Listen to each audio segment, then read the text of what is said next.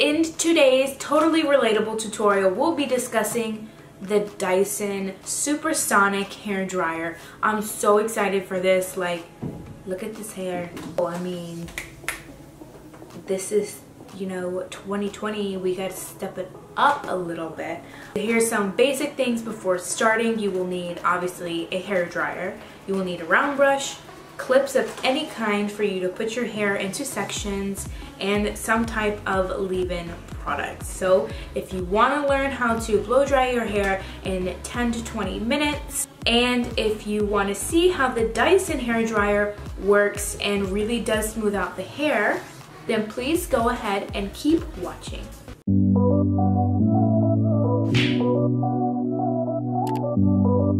The new Supersonic hair dryer, it's not new to the industry, but it's new to me. It has 2 nozzles and a diffuser. I love using this nozzle here. It's very, very slim and sleek and just leaves the hair cuticle very flawless, compacted, and a lot more manageable, and in my opinion.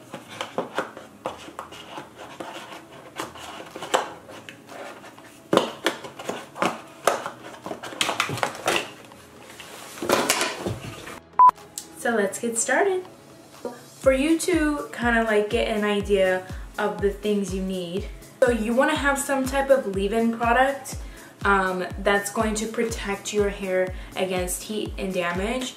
And one good product that I like is the Olaplex number 6. Apply a very small amount to damp or even dry hair if you want. Hold style for up to 72 hours. That is a long time. It says leave-in reparative styling cream, reduces frizz, nourishes, and protects. So really hoping that it does some magic, because look at these ends, girl. Like, I need help. And a quarter size drop. I'm just going to spread this mid-lengths to ends, especially on the areas that I need it. Putting the excess on top. It's a wet brush, by the way, so it is very easy on tangles and pulling on hair. If you have really tangly hair, I suggest you comb your hair out by section, like literally taking your hair like this, section, brush, take another section and brush down. It's just like the easiest way without damaging your hair. Brushing your hair and just ripping through tangles can be super damaging. Anyways, I'm going to take a little bit more of this actually. Focus it on my ends. And this product probably won't work for everybody because it's super, super creamy. I think it might be heavy for thinner hair textures, but I have a mix of coarse, fine, and medium hair. So it's a hot mess. So I just try to keep it mid-lengths to ends and some on top, like the leftover that's on my hands. So the next step is to section your hair. And I'm just going to rectangle section my hair. And then just swirl it down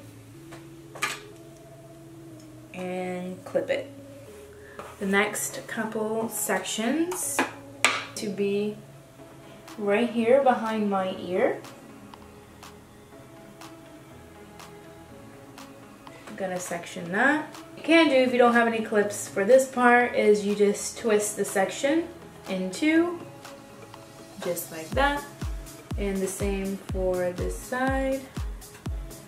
Split it in 2 and twist it together. I even do this with clients. Like if I can't find a hair clip because we're so busy and they're all dirty, I just one clip, twist, and that's it. And in the back, you're just going to split it in 2. We're gonna start with sides just because they are the easiest and the easiest to practice on also. So we'll start on this side. So basically what we're going to do, I grab the hair and I place the round brush directly underneath. Twist with your hand here, your fingers, You're going to roll. Once you get here, the hair is gonna start to come out. So you're gonna start to roll again, those ends. And just roll up, come back down, and go like this. Take out, put back, under, and put back, like this. And if you want your hair to flip out, you're gonna basically do that motion and pull and hold it, let go, place, twist, roll, roll with your fingers. You can come back up, hold, and let go. Now we're gonna start with the blow dryer. I'm gonna turn this on.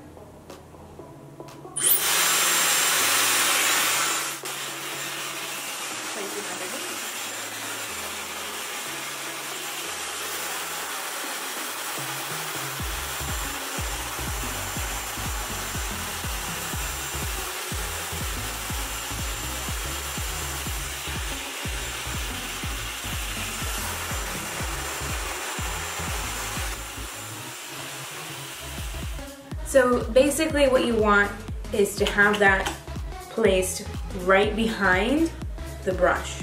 So I'm coming over this way and placing down, blow drying the hair cuticle downwards, so not up. And the only time that I go up is when I am at the ends of my hair and I place it right there at the ends. Because the most important thing of having professionally blow dried hair is that you don't miss the ends. I see this so much in the hair industry. It's like this, look. Like that. And that's it. And my ends are still wet. That's like the whole point, is that you look polished, like you just walked out of the hair salon, you know? And then you have these frazzled ends. No, no, no. So make sure that you get the ends of your hair, but don't fry them. Please don't fry them. Don't hold it there for more than 3 seconds and then move on.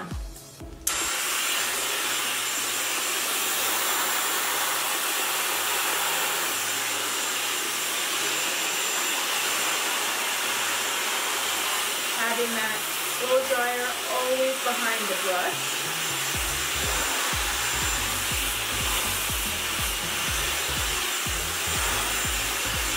For me, I'm going to flip out, so I'm going to place my brush on top, twist, and pull. I'm going to go underneath the brush first.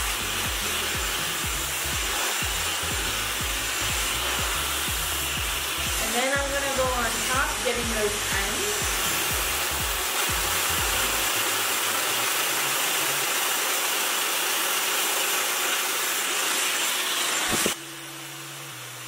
And voila, you have your perfect little flip, or a rounded under, whichever you prefer. Little to no frizz, my ends look polished. So you might have seen me do like this motion. Basically what that does is kind of like speed drying a little bit. It kind of just forces the water out a little bit faster, the moisture in the hair, and it also avoids leaving lines or marks in the hair, and avoids damage. Instead of having consistent heat on the spot, you're constantly moving the heat around so that it's not able to really concentrate in one area too much. Yeah, I hope you guys like it so far. If you do, give it a thumbs up and leave a comment below and subscribe. So let's move on to the other section.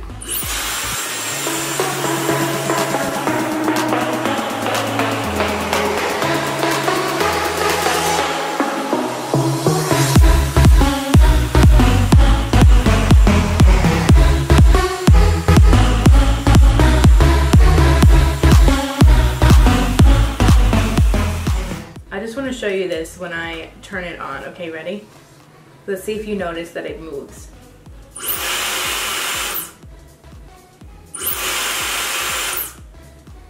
Like, that's how strong this dryer is, you guys. And the heat comes from in here, like it directs it, and it, let me flip it this way. All of this is the heating core and all of that stuff. So it's pretty cool. I really like it. My coworker Lily had this dryer, and I mean, I don't know why hers, like this was easily like coming off. Like if you remotely knocked the nozzle with the round brush, it would come off. So moving on.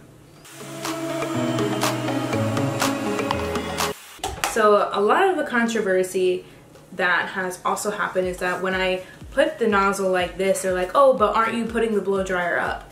Yes, I'm technically pointing the blow dryer upwards, but I'm still going in the same direction as the hair cuticle. Because the hair is flipped up, it's still technically smoothing the hair cuticle down. I know this sounds weird, but try to grasp it, okay? Going back.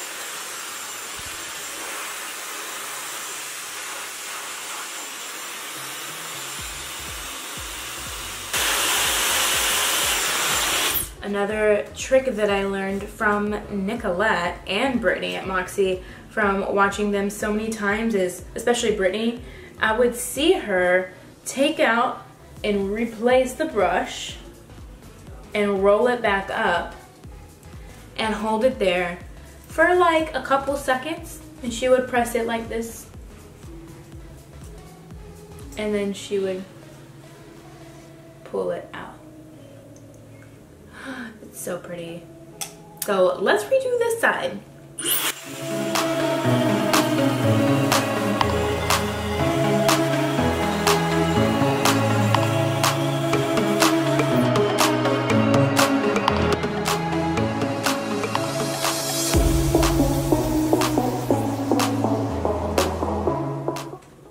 Look at that bounce, like, I love it.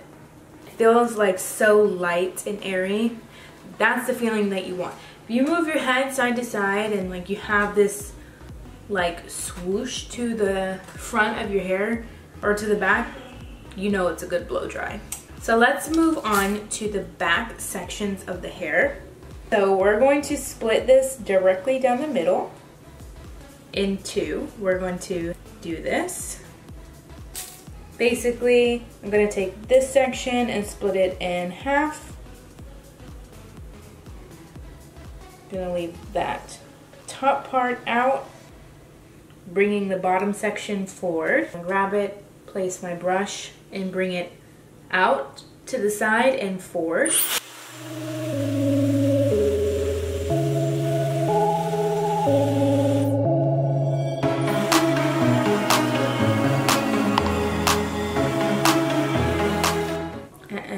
Slowly bring that out to let it cool and set. And there's our little bounce. Let's do the top.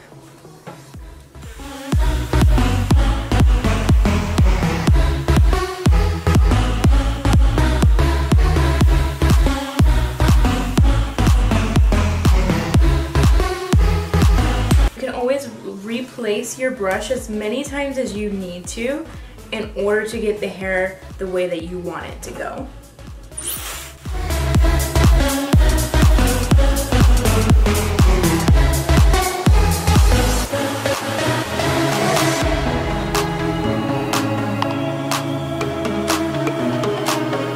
I'm gonna take this out and twist and roll and hold it there just for about 3 seconds. So 1, 2, 3, and pull outwards, and there is that bounce. So I'm gonna do the other side and I will be right back.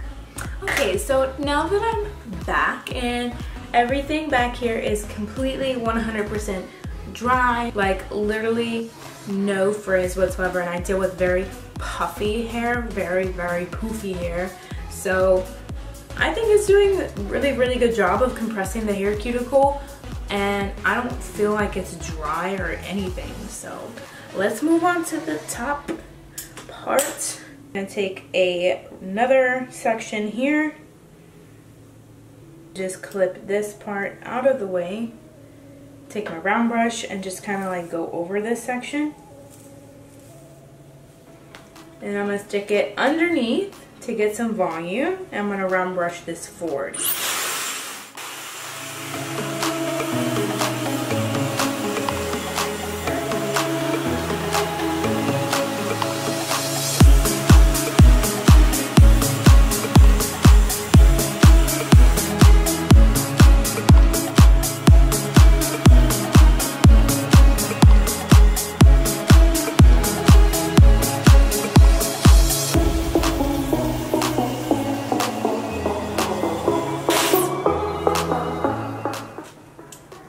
Going to comb this back and section my hair. I use this brush, has like a pointy sectioner at the end. You just literally take it out and place it here.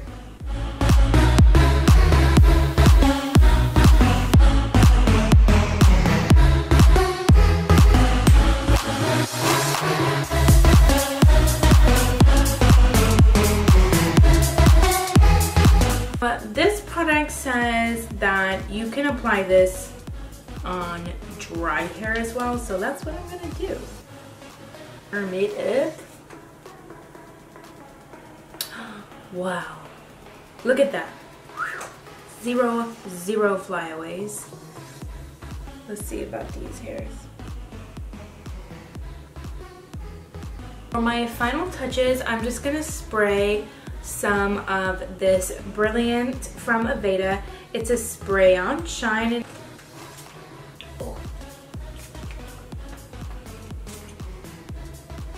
Finish it off with some Sebastian hairspray.